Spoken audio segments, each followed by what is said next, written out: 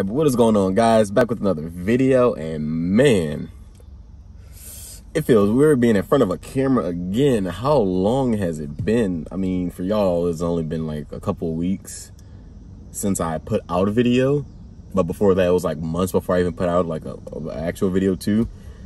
And man, it's been since we're in September now, second day of September. And the last video I recorded was, wow, I don't even, like the last video I recorded that I was supposed to put up was in July. That video didn't go up yet for certain reasons that I'm still working on.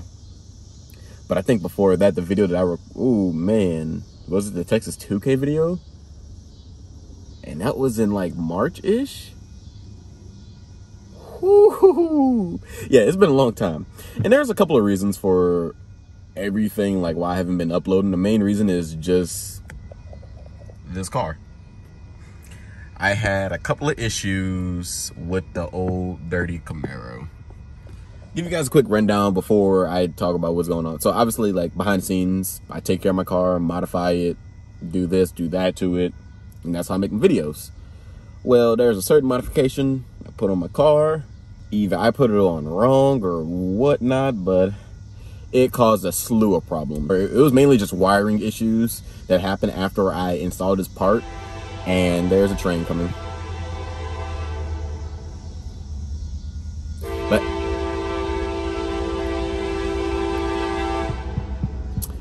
But like I was, I think it's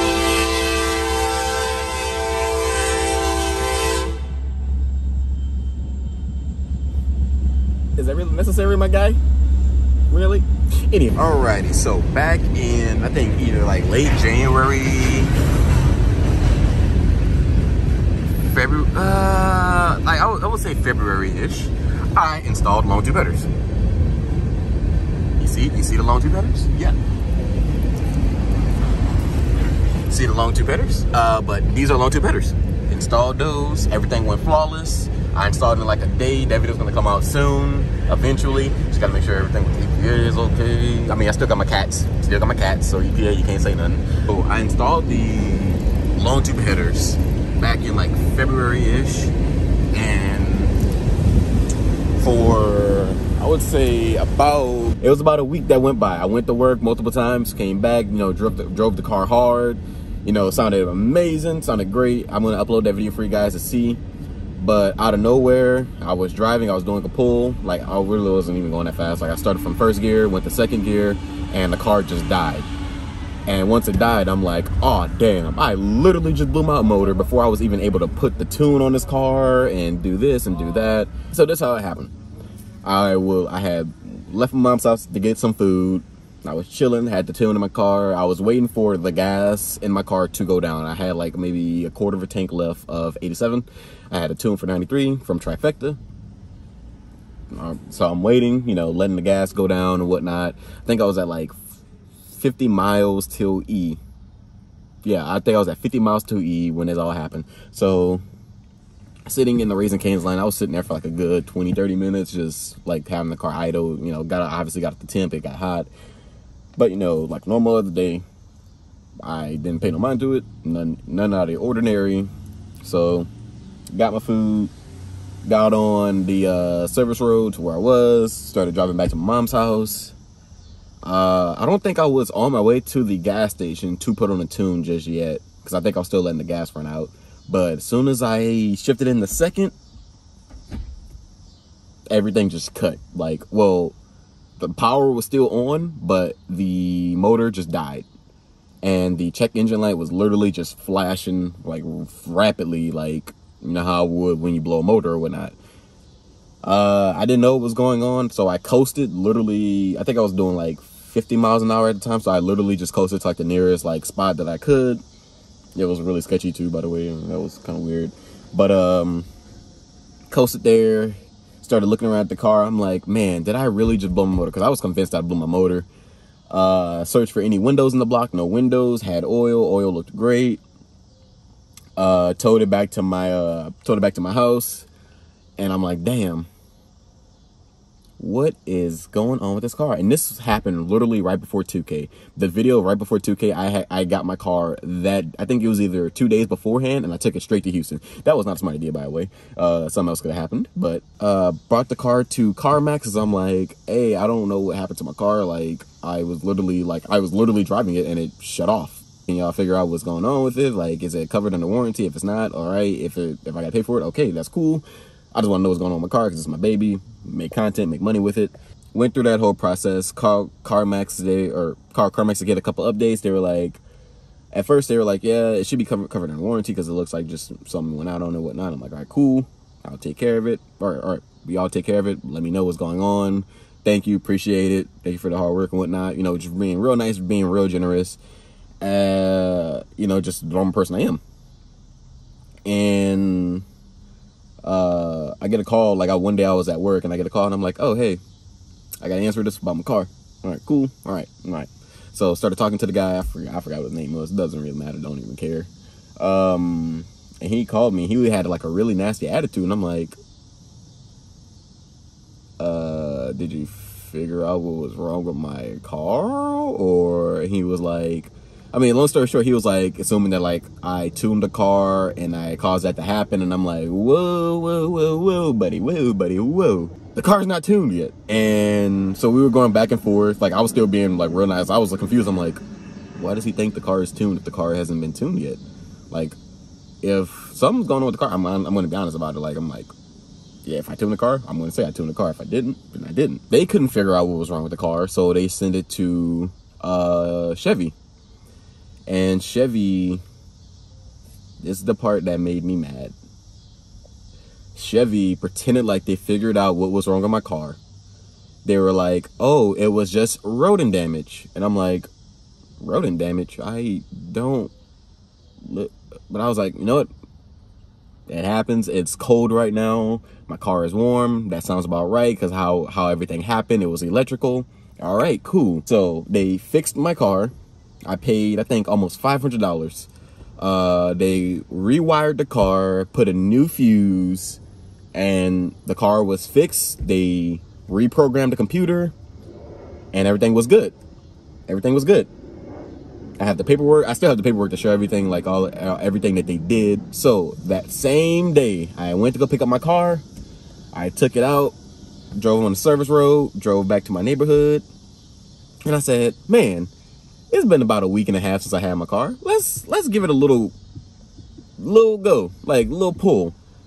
I literally got the car up to 5,000 RPMs. Like it wasn't even full throttle. Got the car up to 5,000 RPMs, and it just started sputtering, misfiring, and I'm like, what is going on with my car? Like, what the freak is going on? And I'm like, this ain't right. Like, if I pay $500, I expect my car to be running right if they say they fixed the problem.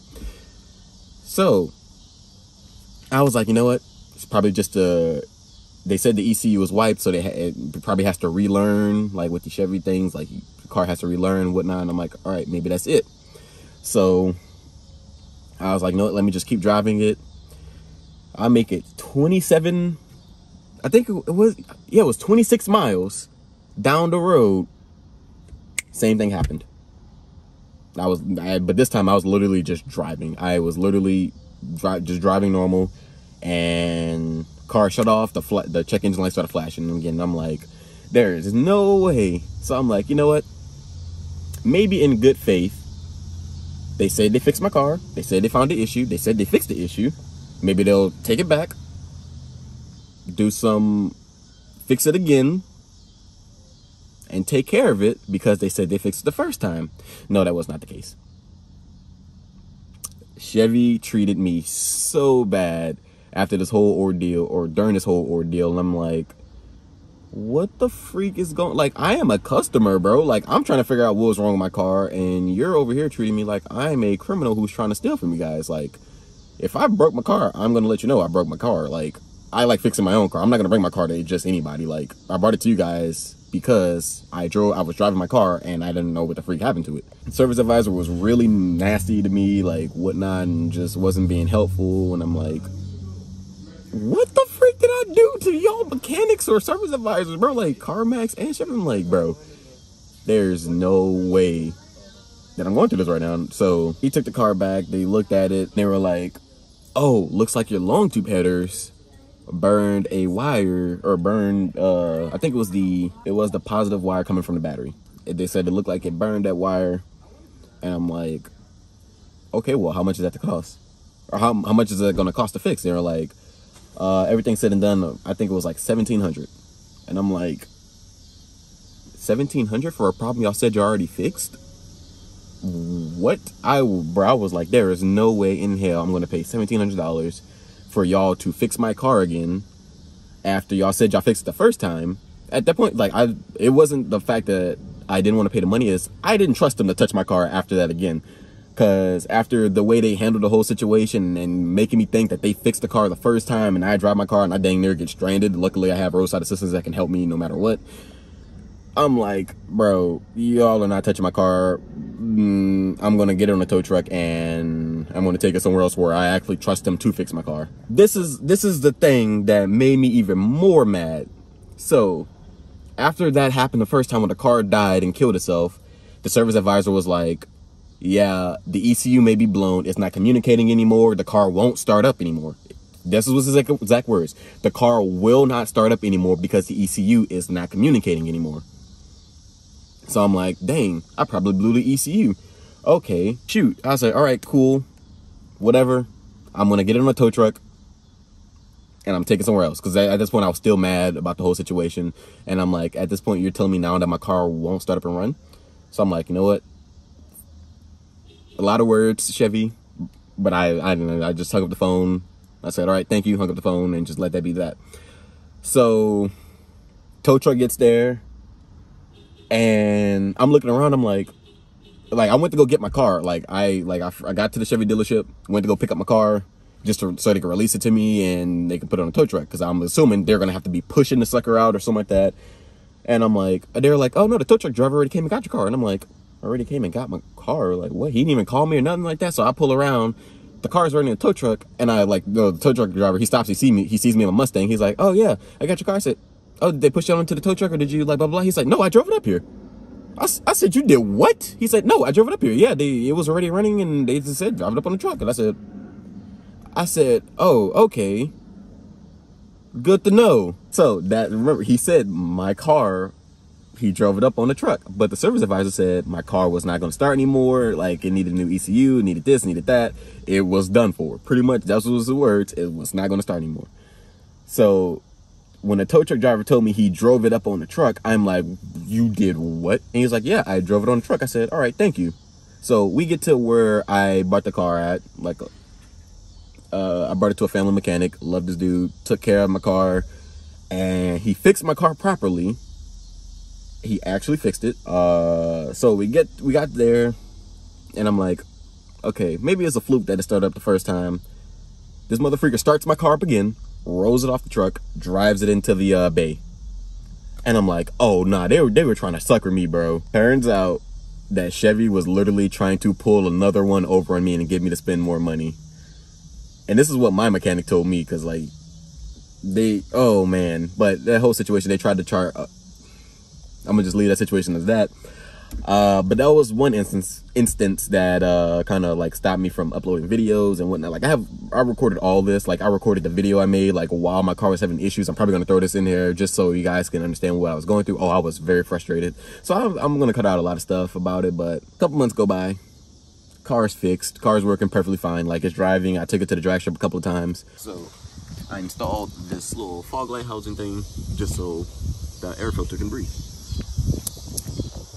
It was a normal install. Didn't think none of it.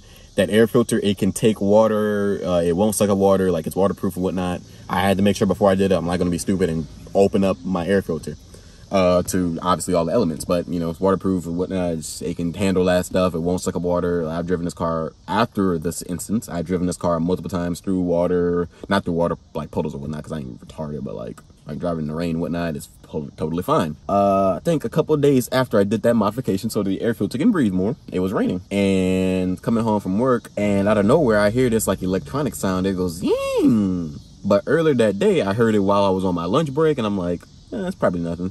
So I hear it again, and I'm like, what the freak is going on? At this time, it was nighttime, so the headlights started dimming too, and I'm like, what the freak is going on?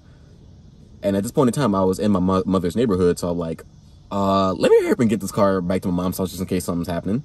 So as soon as I realized what was going on, I was like, shoot, let me just drive to the neighborhood, let me get back. Same thing with the ECU happened again, and I'm like, bro, there is no way.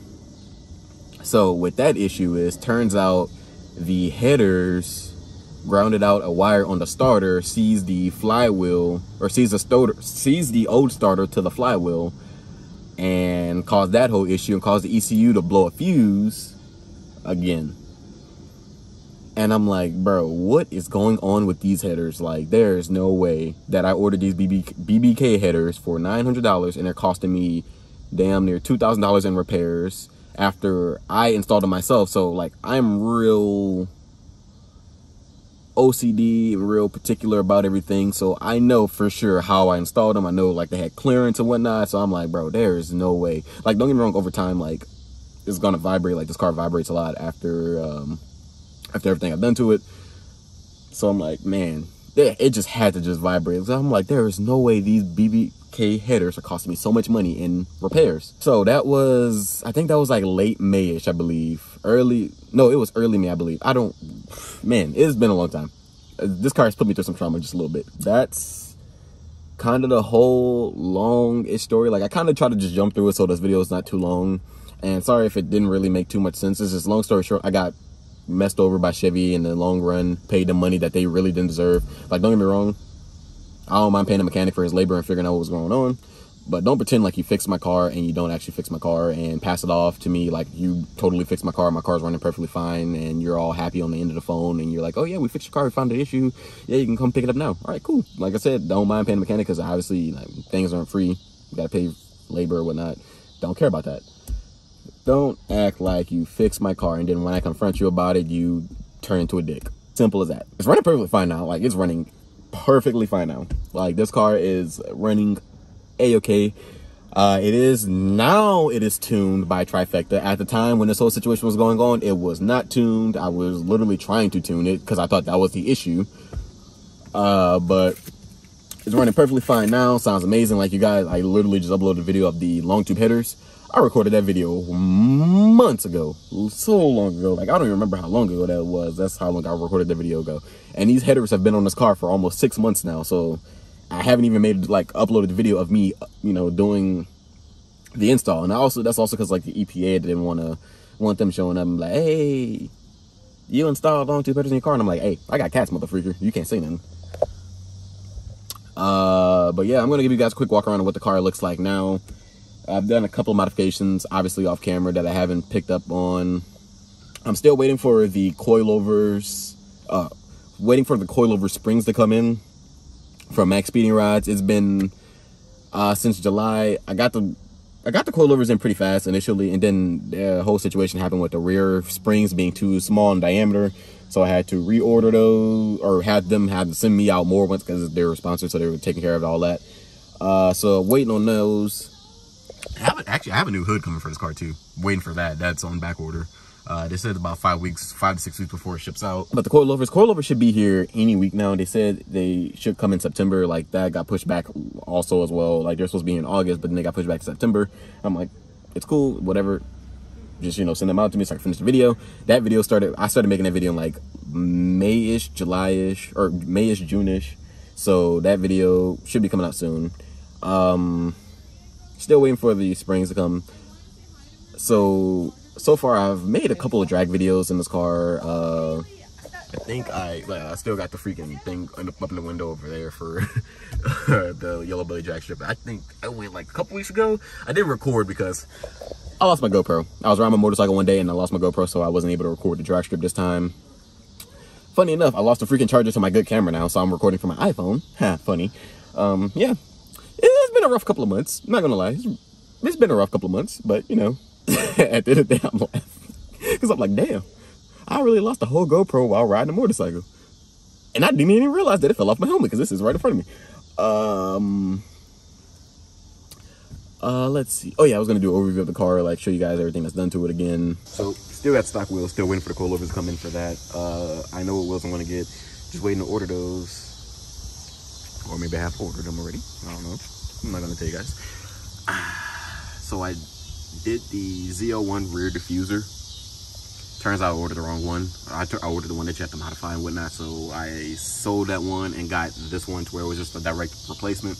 And I got the quad tips on. I got these from freaking Amazon, I believe, for like $100. Real cheap, welded them up myself, and they look good on the car.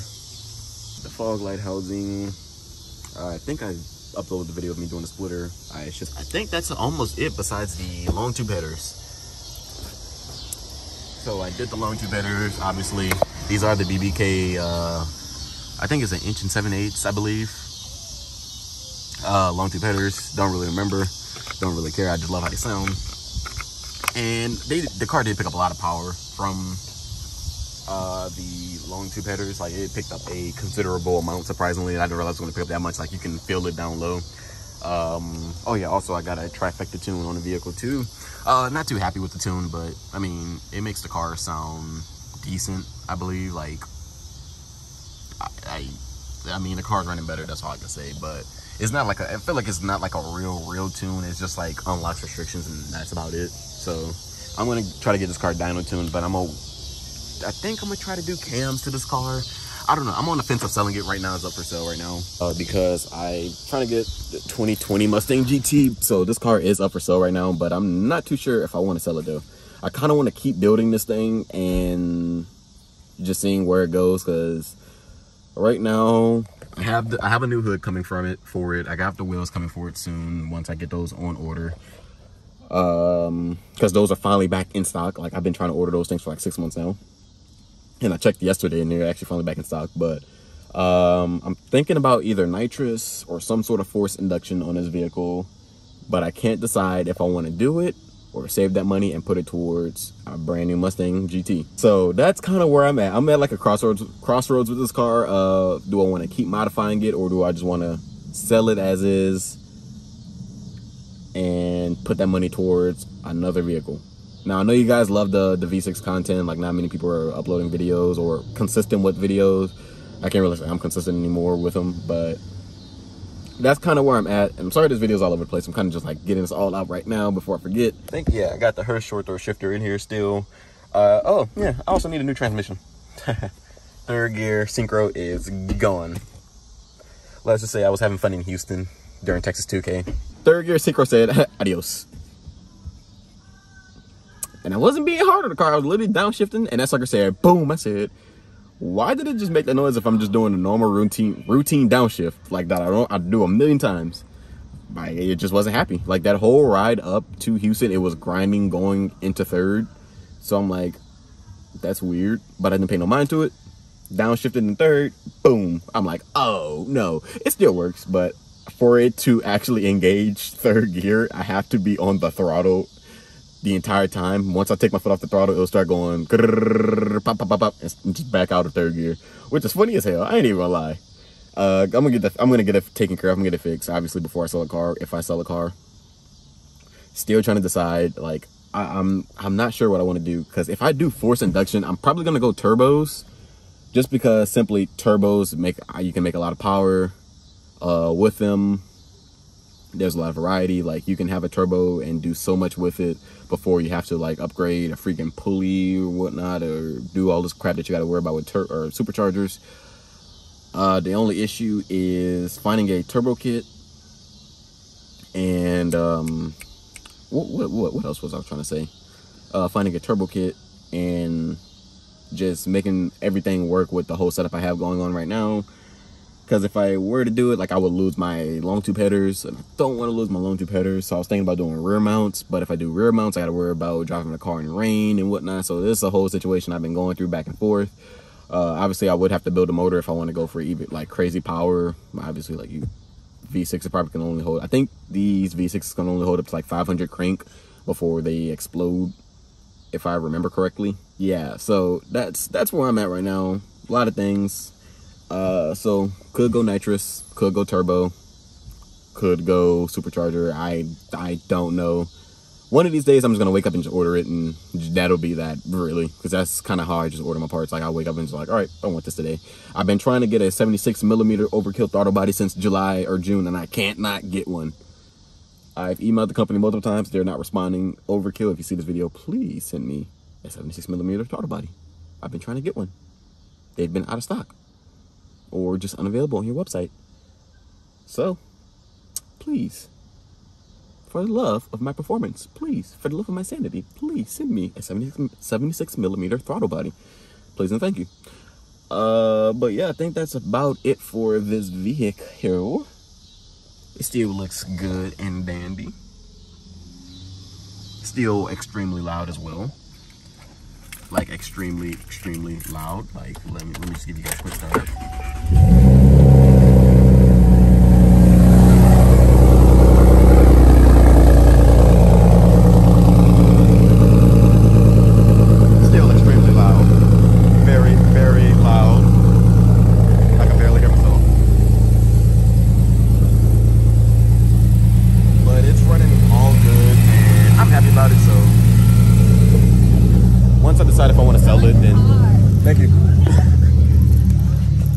But once I decide to sell it, then, or if I decide to sell it, then we'll know where it go. But man, I love how it sounds. Like the Ghost Cam sounds amazing. Okay. But the Ghost Cam sounds amazing. So, but yeah, so that's kind of what's been going on. Why I haven't been uploading and why I just haven't really been motivated to really do anything. It's just this whole situation took a major toll. And I know it doesn't sound like major, but at the time I'm just like, bruh, I was contemplating selling the car, doing this, doing that. Like I was pretty much done with this vehicle, and I was just gonna start making motorcycle content again. Like, got my motorcycle over there, because at the same time the Mustang was having issues as well, and I'm like, bruh, that motorcycle was the only reliable vehicle I had for a little bit. You heard that? That was third gear. That was surprising. I don't know why I just did that. That was literally, it never done that before, but that was third gear. I know you guys heard the exhaust in that previous video, but man, I don't think I had the Ghost Cam in the video, so I'm gonna let it play or let it run a little bit so you guys can hear that Ghost Cam. Cause now that sounds amazing. There it goes.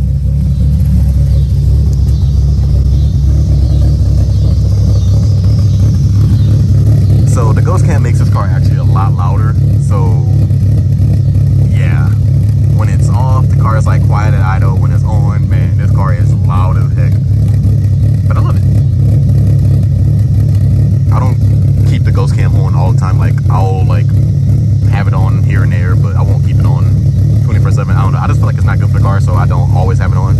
But I have it on like at car meets and whatnot. So.